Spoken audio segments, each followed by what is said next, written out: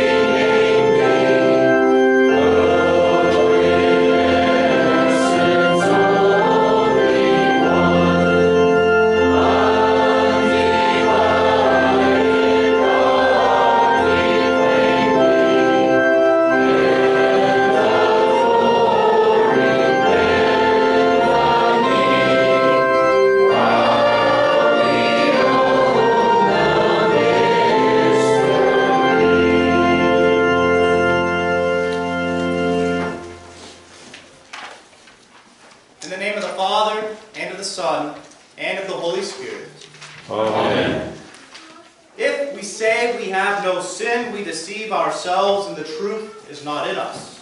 But if we confess our sins, God, who is faithful and just, will forgive our sins and cleanse us from all unrighteousness.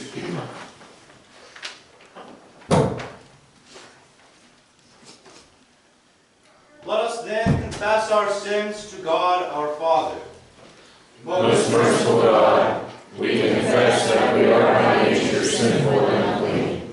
We have sinned against you in thought, word, and deed, by what we have done and by what we have left undone. We have not loved you with our whole heart.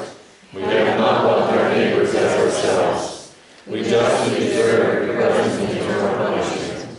For the sake of your Son, Jesus Christ, have mercy on us. Forgive us, renew us, and lead us, so that we may delight in your will and walk in your ways, to the glory of your holy name. Amen.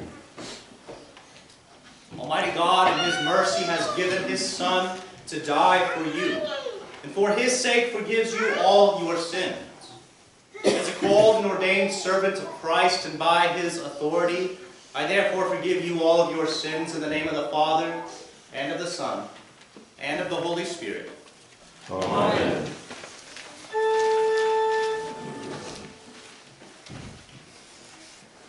These are the ones coming out of the great tribulation. They have washed their robes and made them white in the blood of the Lamb.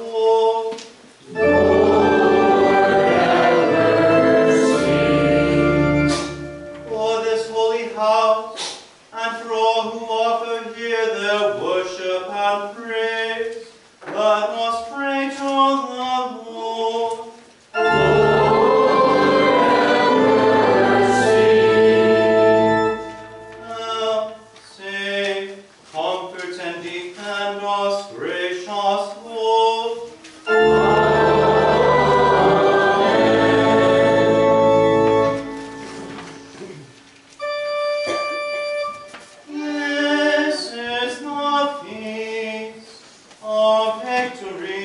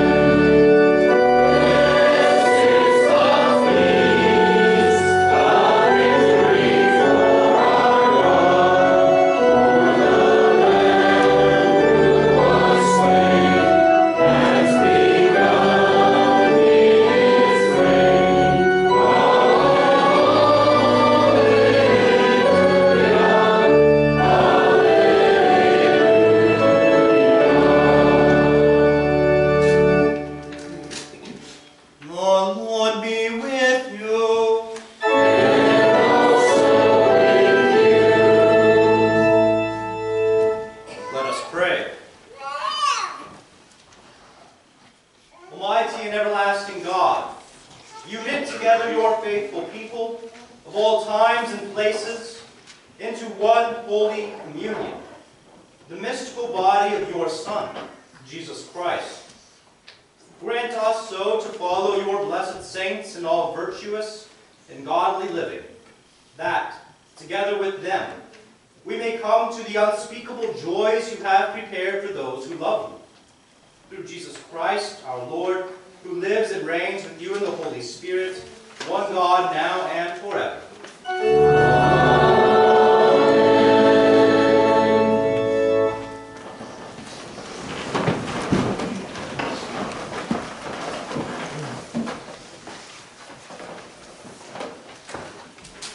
The first reading for the Feast of All Saints is from the Revelation to St. John, chapter 7. Then I saw another angel ascending from the rising of the sun, with the seal of the living God. And he called with a loud voice to the 4 angels who had been given power to harm earth and sea, saying, Do not harm the earth or the sea or the trees, until we have sealed the servants of our God on their foreheads. And I heard the number of the seal, 144,000, sealed from every tribe of the sons of Israel. 12,000 from the tribe of Judah were sealed, 12,000 from the tribe of Reuben, 12,000 from the tribe of Gad, 12,000 from the tribe of Asher, 12,000 from the tribe of Naphtali, 12,000 from the tribe of Manasseh, 12,000 from the tribe of Simeon, 12,000 from the tribe of Levi, 12,000 from the tribe of Issachar, 12,000 from the tribe of Zebulun, 12,000 from the tribe of Joseph, 12,000 from the tribe of Benjamin were sealed. After this I looked, and behold, a great multitude that no one could number, from every nation, from all tribes and peoples and languages, standing before the throne and before the Lamb, clothed in white robes, with palm branches in their hands, and crying out with a loud voice, Salvation belongs to our God who sits on the throne, and to the Lamb forever. And all the angels were standing around the throne, and around the elders and the 4 living creatures, and they fell on their faces before the throne and worshiped God, saying, Amen. Blessing and glory and wisdom and thanksgiving and honor and power and might be to our God forever and ever. Amen. Then one of the elders addressed me, saying, Who are these clothed in white robes? And from where have they come? I said to him, Sir, you know. And he said to me, These are the ones coming out of the great tribulation. They have washed their robes and made them white in the blood of the Lamb. Therefore they are before the throne of God, and serve him day and night in his temple. And he who sits on the throne will shelter them with his presence. They shall hunger no more, neither thirst any more. The sun shall not strike them, nor any scorching heat. For the Lamb in the midst of the throne will be their shepherd, and he will guide them to springs of living water. And God will wipe away every tear from their eye. This is the word of the Lord. Thanks be to God. The epistle is from 1 John chapter 3. See what kind of love the Father has given to us, that we should be called children of God. And so we are. The reason why the world does not know us is that it did not know him. Beloved, we are God's children now, and what we will has not yet appeared. But we know that when he appears, we shall be like him, because we shall see him as he is. And everyone who thus hopes in him purifies himself as he is pure. This is the word of the Lord. Thanks be to God.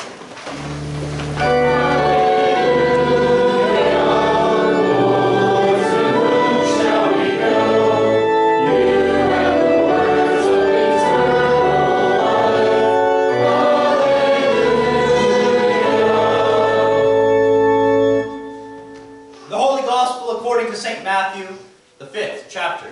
Glory to you, Lord. Seeing the crowds, Jesus went up on the mountain. And when he sat down, his disciples came to him, and he opened his mouth and taught them, saying, Blessed are the poor in spirit, for theirs is the kingdom of heaven. Blessed are those who mourn, for they shall be comforted. Blessed are the meek, for they shall inherit the earth. Blessed are those who hunger and thirst for righteousness, for they shall be satisfied. Blessed are the merciful, for they shall receive mercy. Blessed are the pure in heart, for they shall see God. Blessed are the peacemakers, for they shall be called sons of God. Blessed are those who are persecuted for righteousness' sake, for theirs is the kingdom of heaven. Blessed are you when others revile you and persecute you and utter all kinds of evil against you falsely on my account. Rejoice and be glad, for your reward is great in heaven. For so they persecuted the prophets who were before you. This is the gospel of the Lord. Praise to you,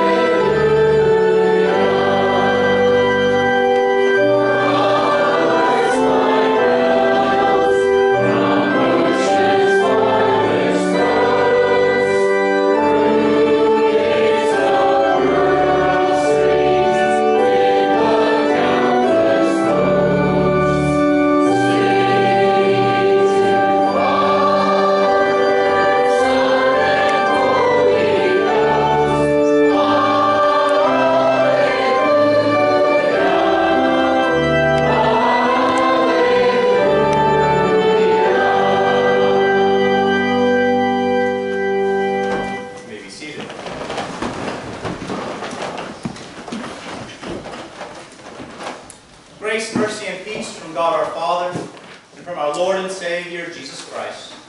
Amen. Blessed are the poor in spirit, for theirs is the kingdom of heaven. Blessed are those who mourn, for they shall be comforted. Blessed are the meek, for they shall inherit the earth. Blessed are those who hunger and thirst for righteousness, for they shall be satisfied. Blessed are the merciful, for they shall receive mercy. Blessed are the pure in heart, for they shall see God. Blessed are the peacemakers, for they shall be called sons of God. Blessed are those who are persecuted for righteousness' sake, for theirs is the kingdom of heaven. Dear brothers and sisters in Christ, as we remember those today, those who have fallen asleep in Christ before us, as we mourn their loss and think upon them, as here in a little bit we hear their names read aloud and hear the bell tolled commemorating their passing on before us to heaven, we may be certain, absolutely certain, that these saints who have gone before us have received the blessed state which Jesus talks about in the Sermon on the Mount, which Jesus says here in these Beatitudes. First and foremost, theirs is the kingdom of heaven. They are at Christ's side now. They no longer have to worry about being citizens of heaven while suffering through life here on earth. Their struggle is over. Yes, they still wait for the fullness of the kingdom of heaven when Christ comes again and recreates heaven and earth. But they have entered the kingdom of heaven even now. And of course, being at Christ's side, being away from the sorrows and sufferings and sin of this dying world, they are comforted. Comforted with the eternal presence of Christ, comforted as they await the eternal feast, which God describes in Isaiah chapter 25, that feast where God will wipe away every tear, will feed us with the best food and drink, and will swallow up death forever. They are, in a way, we can only just now glimpse, fully comforted. Along with this comfort comes satisfaction. Those blessed saints who have gone to Christ's side before us, our loved ones, our relatives, our friends, those who have gone to Christ before us are satisfied in a way those living in this world seldom are. They have the righteousness of God eternally. They are in Christ's presence day and night. Again, as that scene in Isaiah chapter 25 describes, given the best food, the best drink, this feast which the Lord provides, they are eternally and fully satisfied. And these saints who have gone before us receive mercy. The ultimate mercy of being spared from eternal death, and mercy beyond this. Mercy to be with Christ forever. Mercy in having every tear wiped away. Mercy in seeing God face to face. These saints, having now left this sinful flesh, see God, see Him fully in all His righteousness and glory. See Him in a way, as warned in the Old Testament, Moses couldn't even see God, because he would die because of how unrighteous Moses was and how righteous God was. For those saints who have gone before us, see God even now and have received mercy and satisfaction. They have been comforted. And lastly, these saints who have gone to Christ ahead of us are indeed called sons of God. God has claimed them, has named them as His own. In their baptisms, God called them and adopted them into His family. And now they have the inheritance of the kingdom of God, of the kingdom of heaven. The kingdom of heaven is theirs. We can take comfort in all of these things. But there's also one thing I want to clarify here when we're talking about the Beatitudes and all the blessings God gives in them. Yes, they've received the kingdom of heaven. They will inherit the earth on the last day. They have been comforted and called sons of God, have been satisfied. But all of this was not because of anything they have done. It is a common misunderstanding that the Beatitudes show Christ giving the requirements for what must be done among his saints in order to receive all of these blessings. Yes, these Beatitudes describe us. They describe those saints in the church, both the church here on earth and the eternal church with all the saints who are now with Christ. But first and foremost, these Beatitudes don't give requirements, but describe Christ himself. These Beatitudes describe Christ himself. Christ and what he has done and what he has given to us, the church. So first and foremost, it was Jesus who was poor in spirit. He was poor in spirit, not using his divine power to take himself off the cross. When he was mocked, "If you are the Son of God, deliver yourself from this." But no, he emptied himself. Being poor in spirit, truly poor in spirit, relying fully upon God the Father, trusting in the Father to raise him up on the third day.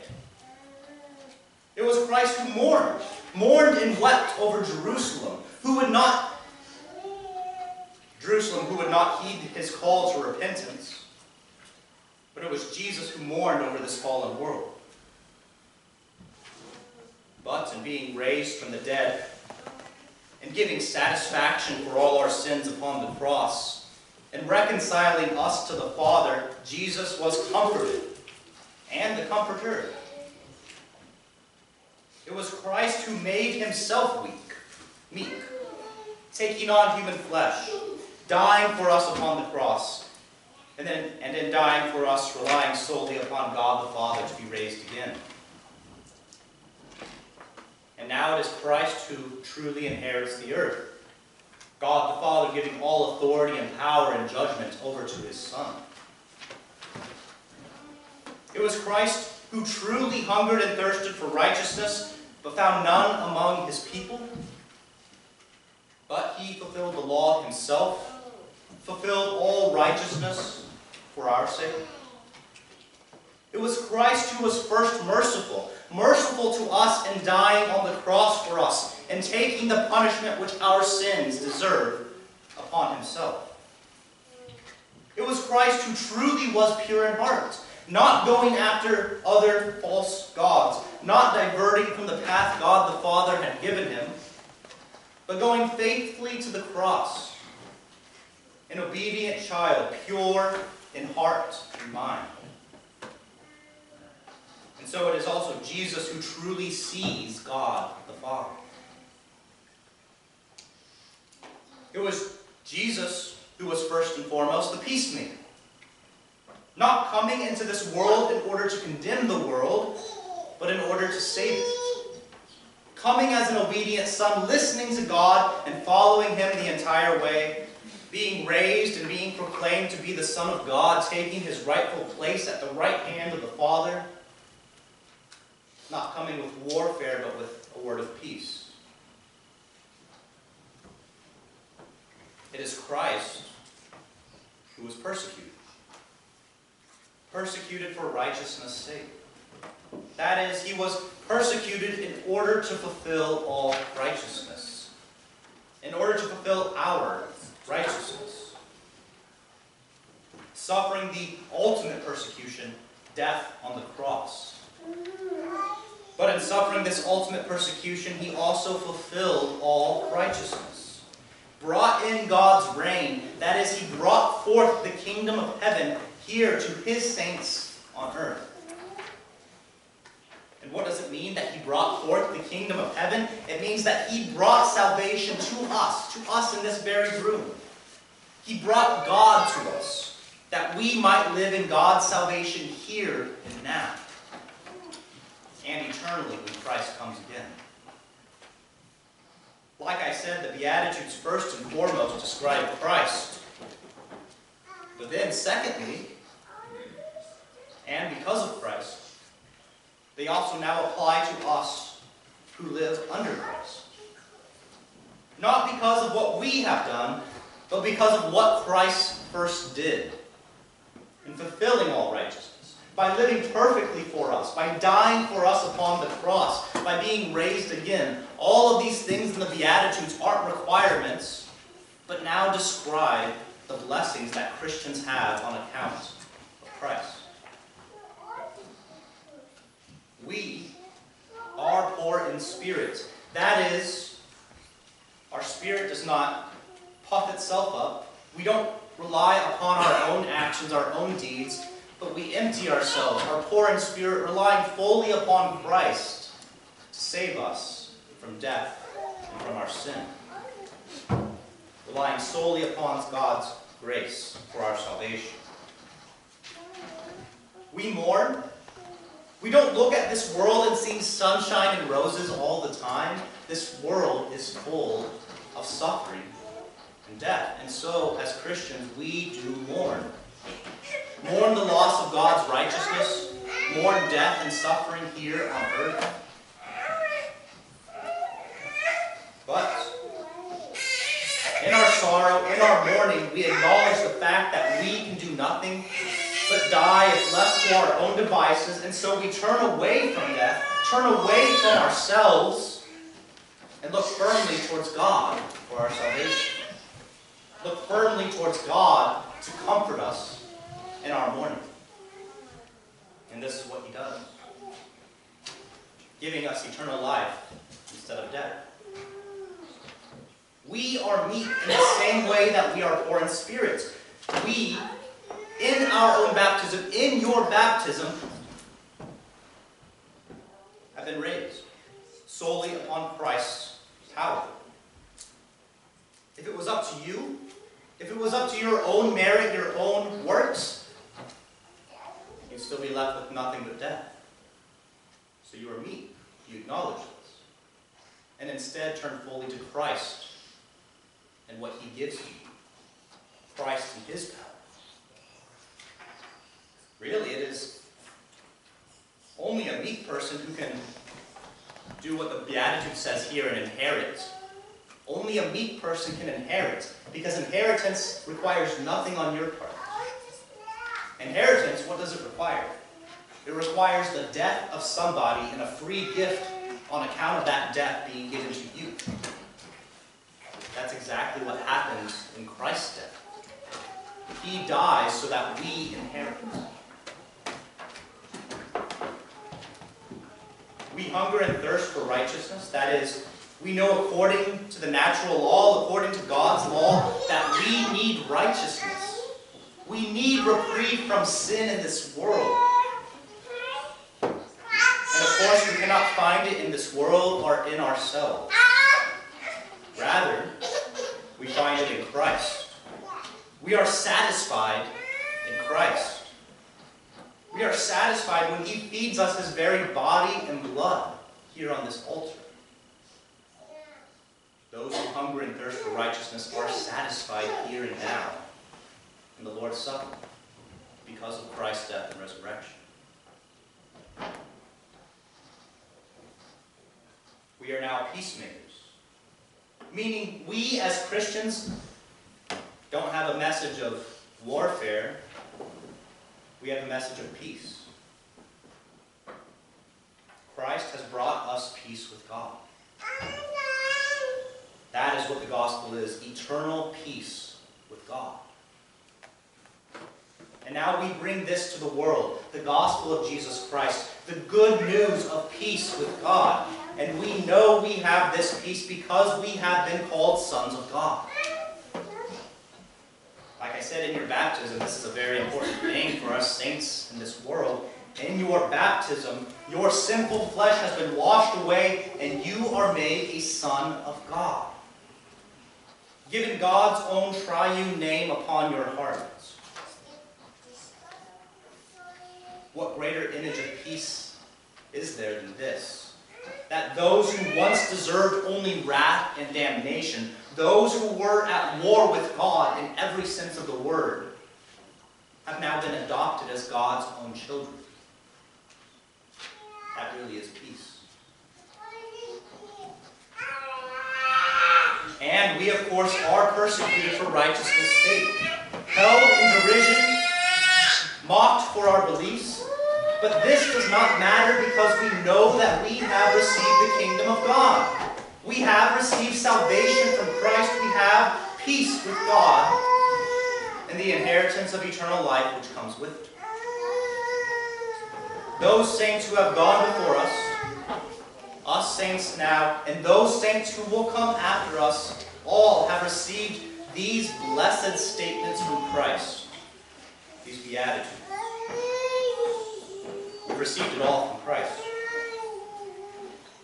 May we always remember and give thanks to God for this, putting our sinful flesh aside and relying on the kingdom of heaven, which Christ brings to us.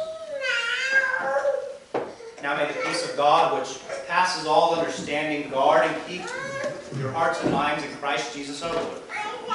Amen. Please rise as we